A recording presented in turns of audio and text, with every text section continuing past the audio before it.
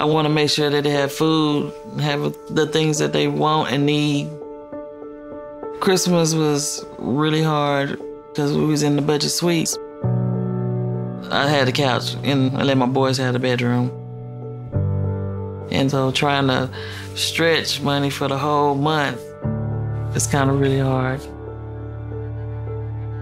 The Salvation Army called me and said, well, you got approved for the apartment. And I just started crying. I was so happy.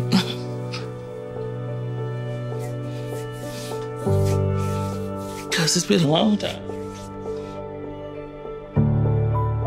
For Christmas, everything that I always wanted was a house that me and my brothers would grow up in. Just have fun and play. I'm proud of my mom because she works like every day. She's always doing something for me and my brothers. She never gets to sleep in. She's there to support us and make us better. I wish I was old enough to get a job so that I can give her some money so she can get like gas and stuff, take us to school. We work hard for what we want, and we don't give up. We try and try until we succeed.